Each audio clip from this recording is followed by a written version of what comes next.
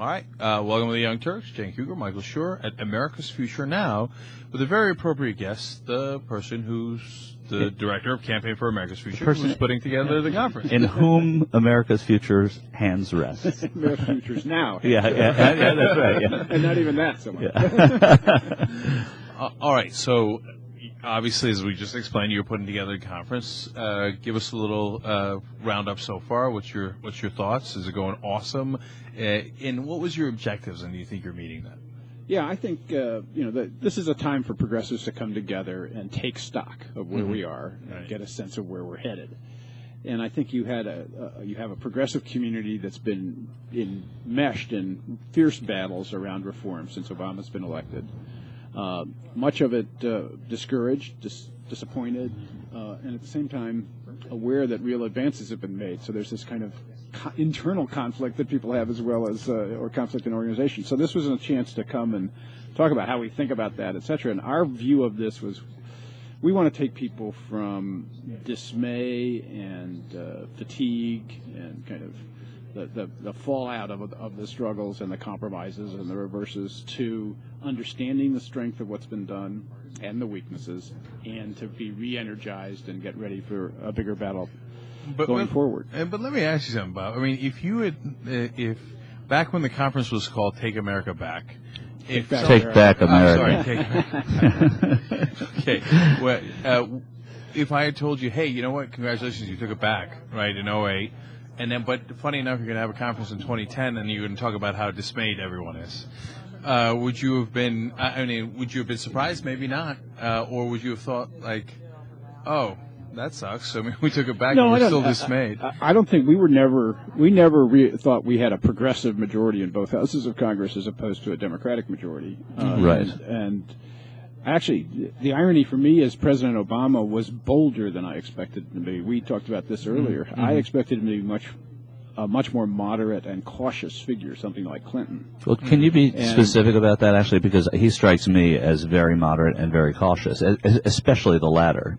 Well, we're not doing school uniforms and TV monitors. Right. We're doing health care, the biggest health care reform since Medicare. We're doing the biggest recovery plan ever. We're doing the biggest financial reform since the 30s. We're doing the biggest energy reform ever. Right. So he put big things that the country has to deal with on the table. Now, I think in his conception, he's very cautious. I think so in measured. Execution, he's much more timid than I would like. But the assertion, the boldness of putting those things on the agenda surprised me. I thought he would be much more cautious at that level, too. But isn't that a marketing job more than anything else? Because the agenda seems so large, but then the actual change delivered, in my estimation, is so little that he gets the credit for being bold without actually being bold?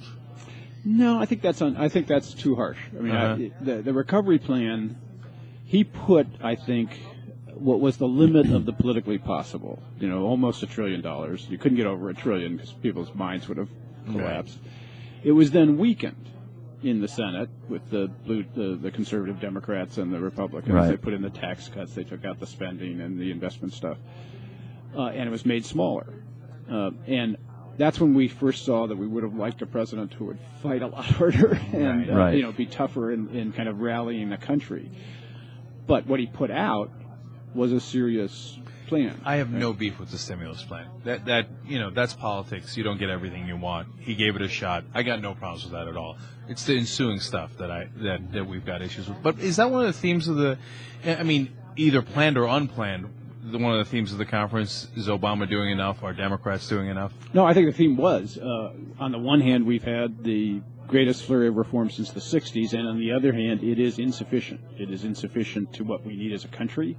And it violates our expectations. We want more, and we should want more, and we should be pushing independently for more.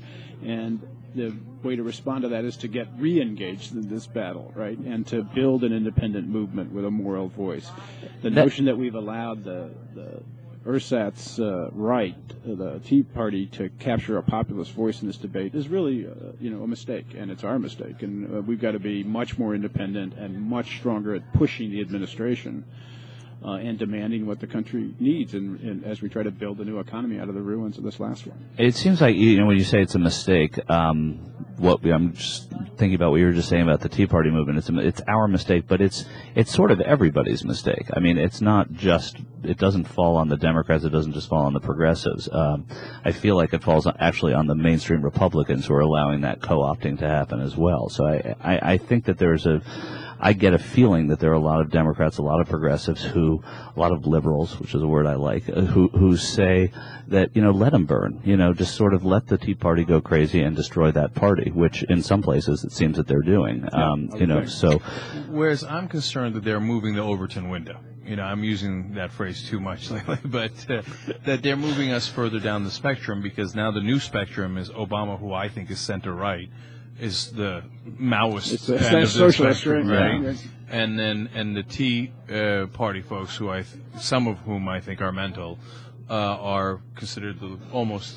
Yeah, I mean, the White Citizens Council of the 50s and 60s. Right. So where do you fall on that? I mean, do you think the Tea Party does more damage to us or to the Republicans? I think it does political damage to the Republicans, and I think that it's had this magnetic force that you're talking about, that they have been able to direct. It's stunning to me that, 16 months after driving this economy off a cliff and driving us into the war in Iraq, that the Republican right, both the Tea Parties and the established candidates, are trying to come back in power with the same ideas, the same policies, the same position, and it has energy. And they've given it the energy. Yeah.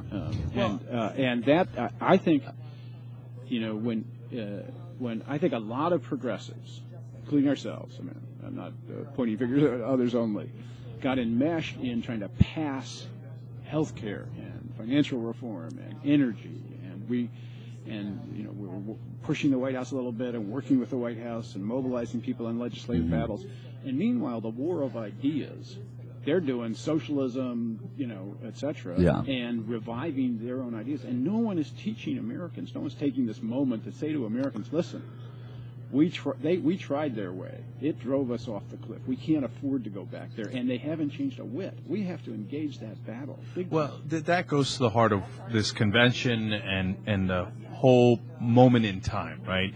And we're talking to Bob Borosage. He's one of the directors of Campaign for America's Future. They're putting together this conference. Because, how do we get progressives excited when their leader, Obama, is not being progressive, if you ask me? And I say that within the context of what you said, because let's talk about the biggest issue here today, currently in the news, is, of course, the oil spill, right? And here's a guy that should right now be taking this opportunity to say, look, here's where you need government, right? We failed because we should have protected the taxpayer, we should have protected our citizens, and we shouldn't let this happen again. But he doesn't, one, I don't think he's sufficiently saying that. Two, he's not in a position to say it because he had just come out and saying, I love offshore oil drilling. So how do we, to come back to the question, and with Katrina, there was a dress rehearsal for this. It's not exactly the same, but it's the same idea of the federal government reacting to something that is happening making a case for the federal government having that role. So how do we get progressives excited when their leader is not really being progressive? I think that's less the problem than the fact that it wasn't just Obama that cut the deal on offshore oil drilling. It was most of the environmental community was with that deal. So it wasn't just Obama who was tongue-tied. It was environmentalists who were tongue-tied. The leading environmentalists with the biggest megaphones, couldn't say, stop offshore drilling. They just got a deal for it to be part of the bill. And that's the mistake. If you go back to when Republicans controlled everything, it was a progressive movement that got excited and in many ways taught Democrats to fight. And I think the blogosphere played a huge role in that. I think it created movements. With Ned Lamont, it gave Democrats their voice on the war in Iraq, which they never would have gotten to without that challenge. And it transformed how they were campaigning. It helped them take back the Congress. We excited them. And we excited a young senator to run for president, to think he might win the presidency and run because of this movement and this energy and this agenda and message we built, we collectively. So I think it's time for us to go back to that role, right? I mean, we got to get excited ourselves and move independently and drag this debate back to where it needs to be. But then and that means the president has to be we have to be independent of him, and he's got to be a target and somebody we're pushing. Exactly. I mean, that naturally leads to that question. In order for us to do that, we got to target the president, because you got to let the country know he's not being progressive. If they think progressivism is Obama, then progressivism is in a lot of trouble. Okay, so the problem is when you go to Democrats and say, let's fight Obama, is that an uphill battle. I mean, I take a lot of heat for it. I remember when he did the original offshore drilling plan, and I came out and said it's a terrible idea, and we got, even in the blogosphere, I took a tremendous amount of heat for that. Right.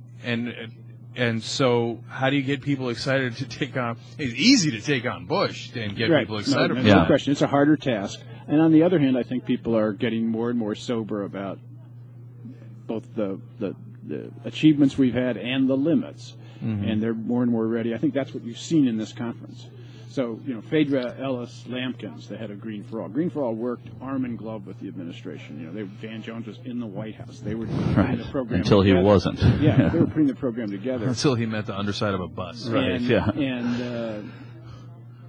But yesterday, she says the president's response on the Gulf is atrocious, and criticizes him straight up and calls for an end to offshore drilling. And I think you see more and more groups getting to the point where they understand they got to be an outside force again, pushing and laying out a moral voice. Deepak Bhargava, who built the big helped us build a big coalition on health care and built a big coalition on immigration reform. Same thing, right? We've got to be an independent movement with a moral voice. I think it's incredibly important, and I do think it's sort of, we tried it the other way. We're learning, right? And it is about what you led with, in a way, which is the politically possible. It's sort of what Cenk and I disagree on sometimes. Doesn't appreciate that liberals, progressives, they don't appreciate the difference between what they really want and what is politically possible, and they want to change both at the same time, which isn't always doable. But I think an appreciation for the politically possible is such an important asset for people to have. But that's the conflict that it is the conflict. Here we go. No, and that's why this conference, I think, captures the essence of that debate, and I think that's why it's so important, right? Because I think that it's enormously important for us to stop compromising endlessly in order to try to find the politically possible. We're so ready to find the quote-unquote politically possible that we don't actually know what's possible politically, because we don't even try. We don't try for the change. So that's the debate that keeps going back and forth here. So let me ask a question in that regard. Do you sense here at the conference, with all these progressives here, whether that is tilted to one side or another, or are we just right in the middle there at this point? No, I think it's moving. I think we're moving to progressives being much more assertive about their need to build once more independently and to push Democrats.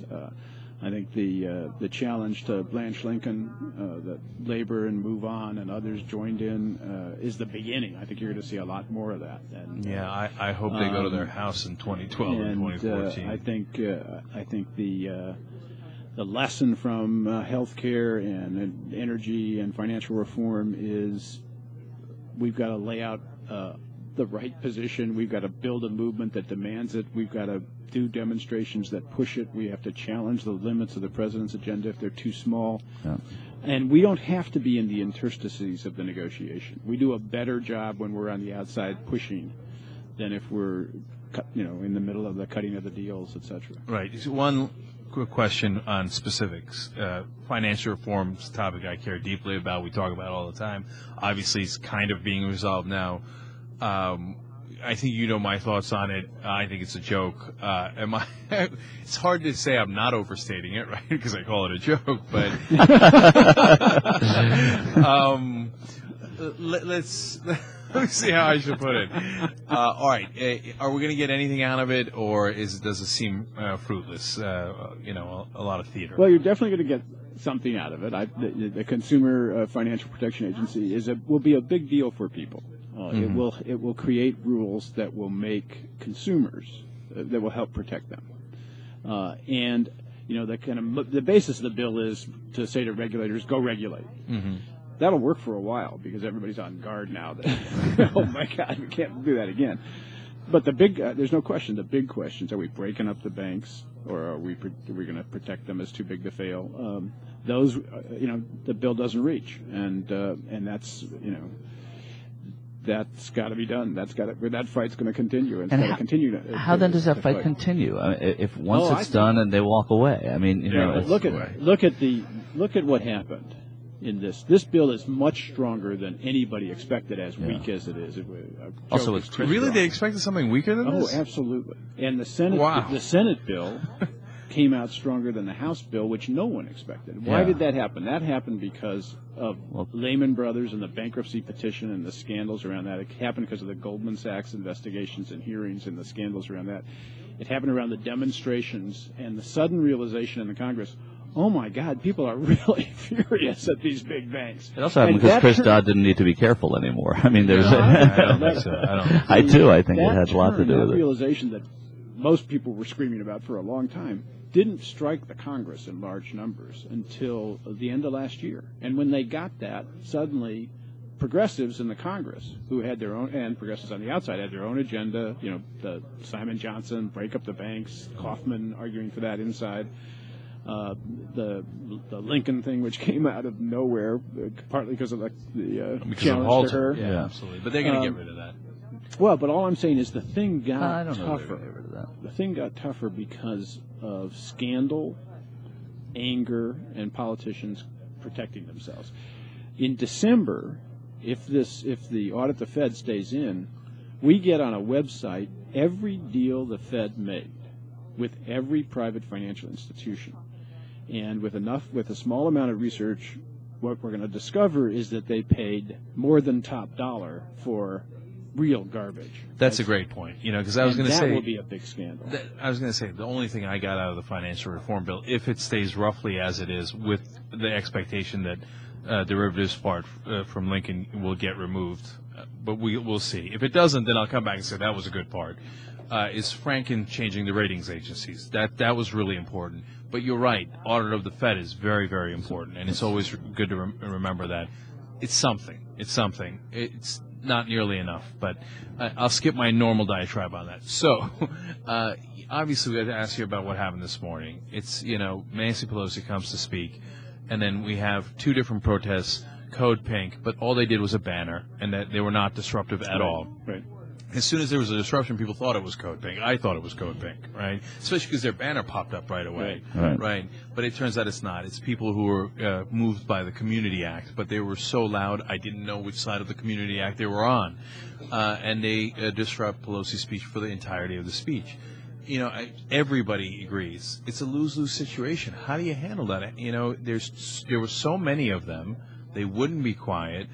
And you can't. Half of them were, for the people at home that don't know, were in wheelchairs. Right. How do you handle a situation like that? Well, we were caught totally off guard, I have to admit, and so that is what it is. And we've had lots of people kind of protest a speaker. We had Hillary heckled here, etc. I've never seen a group just sustain it for 20 minutes. I thought that was offensive beyond belief. I mean, you made your point. Yeah. Why in the world would you just continue the process? And then to find out that she's actually an ally of theirs in the struggle they're about, right? But can't get a majority in the Congress to do it because it's very expensive, is even more perverse. I mean, you just think, holy gods, what is in their heads? But the person who was very clear-minded in this was Nancy Pelosi, who said, I don't believe in removing them. I'm not leaving. I'm going to give my speech, and exhibited a spine of steel. I was incredibly impressed with her. There's no question that the person who came out the biggest winner there was Pelosi, because I didn't agree with a lot of what she was saying in the speech. In the end, I was giving her a standing ovation. Yeah, absolutely. Because you had to really respect her fight and her, her grit, strength of character to how she got there in a way. I mean, right. And it was a great moment. And honestly, when Roger came up and raised her hand, that was like a very nice moment. That was a great moment, and you felt like she did it, you know. Yeah. And I think, of course, the big losers out of that are the people protesting, because you just turned every natural ally in the country against you. I mean, you couldn't have done a more counterproductive protest. Do you have any idea who put that together? Because I tried it's to a find... group called ADAPT. It's sort of the hit team of the disabled community, and they're apparently infamous for this kind of stuff. Was the organizer even in the room? Because I tried to find him and couldn't. Yes. Yeah.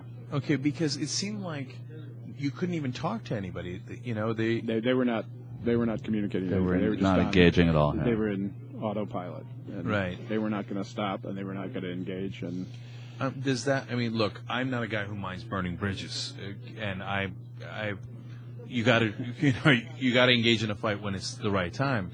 But there's bounds of reason, and this is way beyond the bounds of reason. Have they burned their bridges in, with every conceivable I think they have. Democratic and progressive? If anybody, they came here, we didn't know they were coming as a group. We didn't see the T-shirts. Yeah. Right. So they were organized in the room. So they're pretty adept at this. Right. Adapt at this. Yeah. But if people knew they were coming, they're going to find it harder and harder, and they'll find receptions that are not as generous as ours was this week. Right. Yeah, because you guys didn't remove them, and there will come a day, and it's terrible. I mean, and to put their own people on the line like that, I believe some of them had Down syndrome, so you're going to put them in the line of fire, by doing these tactics on purpose. It's repulsive. Yeah. So, but the conference has been very interesting. Obviously, that was a very interesting moment. But the debate is what engages me. One of the things I've been saying to people is Pelosi's the most progressive and the strongest speaker we've had in our country's history.